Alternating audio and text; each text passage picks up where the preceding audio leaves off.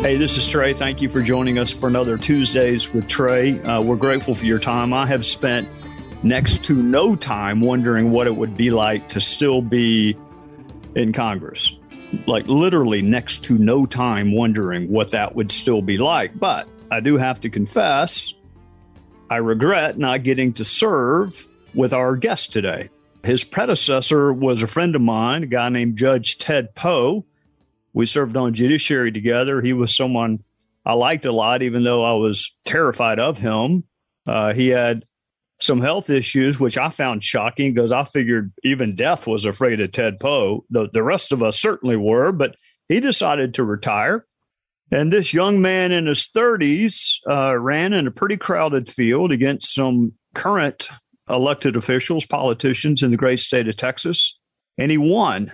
And chances are great, you know his name is Dan Crenshaw. So he went from really never having served in politics to becoming something of a household name. And he joins us now. Welcome to you, Congressman. Great. Thanks for having me. Appreciate it. Wish I could have served with you as well. Well, I would have loved that. Unfortunately, you were born like 30 or 40 years after I was. So we just kind of missed each other, at least in this iteration of life. Yeah, we did.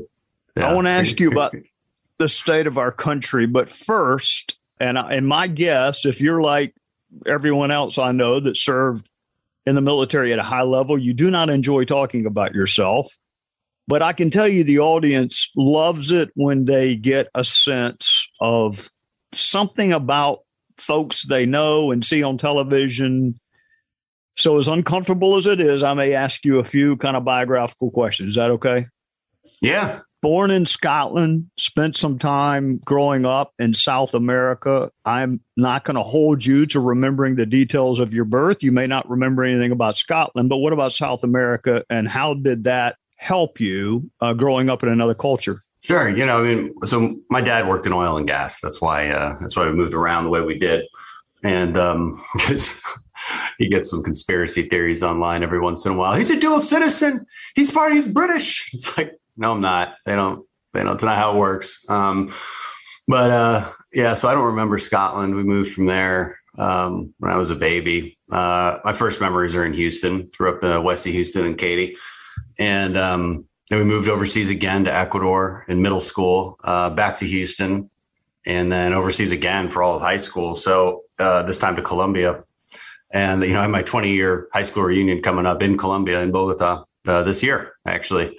So, it was great. I wouldn't trade my experiences for anything. I had a great time in high school. It was a dangerous time in Colombia. It was an interesting time. It was 1998 to 2002, which is the height of the guerrilla war. 10 years before that, 5 to 10 years before that were the heights of the Medellin cartel. Everybody's seen Narcos by now. So that's exactly what was happening in the early to mid 90s. And then when Pablo Escobar fell, it became a guerrilla warfare, mostly outside the cities. But still, there's places I frequented quite often that were bombed. So it's a little different of a high school experience. Our car had been shot into. At one point, I wasn't in it, but my stepmom was. It was interesting, but it was. I'm saying all the negatives. There was many more positives than negatives, that's for sure. But you couldn't travel from city to city, so I never got to see the country very much. It's not totally true. I've been to quite a few places in Colombia, but not as much as I would have liked to, and that's because you couldn't drive anywhere. You get kidnapped.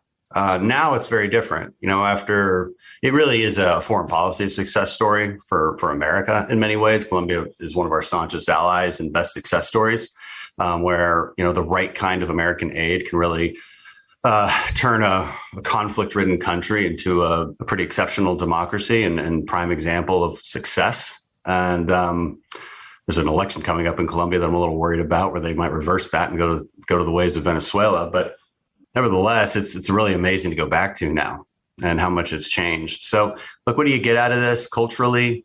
Well, you get a perspective on what is important, and gratitude for the United States, that's for sure.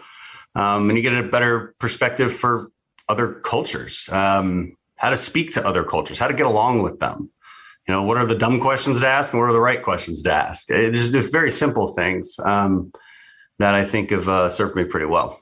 For those who may not know exactly what the congressman is talking about, Narcos is perhaps, next to True Detective, my favorite miniseries. It is manifestly unfair to judge the country of Colombia based on Narcos, or Mexico for that matter, but that was what was going on. And then he made reference to the FARC. So if you're not familiar with what Colombia has overcome, and to the congressman's point, with some help from the United States, it might be worth looking into. You went to Tufts University, you minored in physics. And my question to you is why? Why would you pick a topic as hard as physics when you could major in English and there is no answer? Good question. Couple of reasons. Liberal arts, I think, expand the mind, but the sciences, math, physics, it sharpens the mind, and having a mix of both, I think, is very beneficial. I also had to take a bunch of physics and math classes already because of ROTC. So, you add 5 more physics classes to that and boom, you got a minor. Now, I certainly hit my limit because the last course I took was quantum mechanics. And I find the field of quantum physics extremely interesting conceptually. But once you're in it, you're really just doing math problems and proving theorems, which is that was when I was done. I was happy to be done at that point because I was not doing well. Just doing this sort of advanced math, proving theorems, and I'm like, what is the point of this? I'll let the engineers take it from there. But I wouldn't change anything. I think it was still the right choice. A little extra work, but what are you going to do? How often do you have a chance during late night vote series to sit by a colleague on the floor and talk about the string theory? There might be somebody I could talk to string theory about. I'm not sure I understand string theory very well.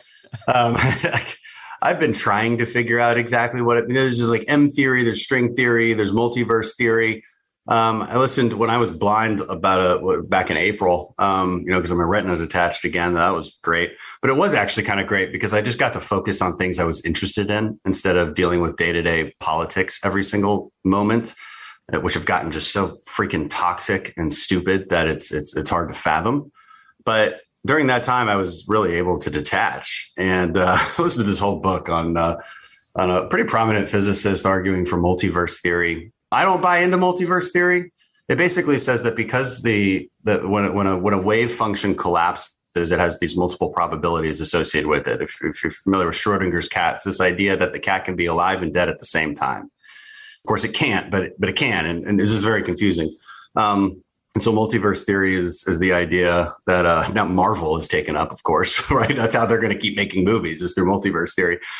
This idea that these wave functions do collapse into 2 separate realities, and therefore there's this infinite amount of universes. And it's kind of mind blowing. I don't really like the theory myself. I'd prefer string theory, but even though I don't really understand it. There was a movie with Denzel Washington titled Deja Vu. And it talked about this multiverse. Can you be dead and alive at the same time? That's all I know about it because I very much wanted the actress Paula Patton to be alive, and she was dead at the time. So that is the extent of my knowledge of that.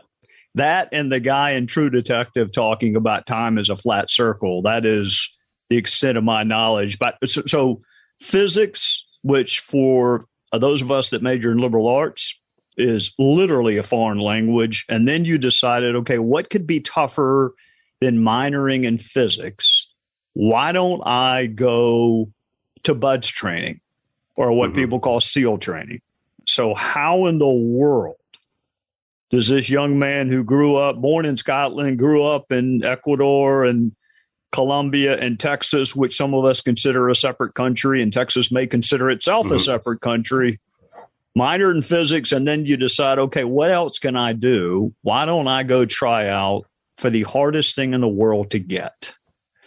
Well, so my first goal was to be a SEAL, and then go to college, right? Like that was the order of thinking for me. And I think I wanted that since I was 12 or 13. Since I read Dick Marcinko's book Rogue Warrior. God bless him, he just passed away last month. So. And he got a lot of us into the SEAL team. So those are the first sort of viral books that were circulated and, just told the adventures of Vietnam era SEALs, the formation of SEAL Team 6.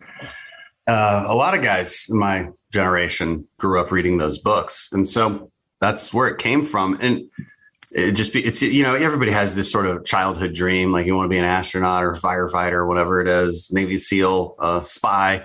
I think I went between spy and Navy SEAL occasionally, but but I just happened to follow through with it. For the full podcast, go to foxnewspodcast.com.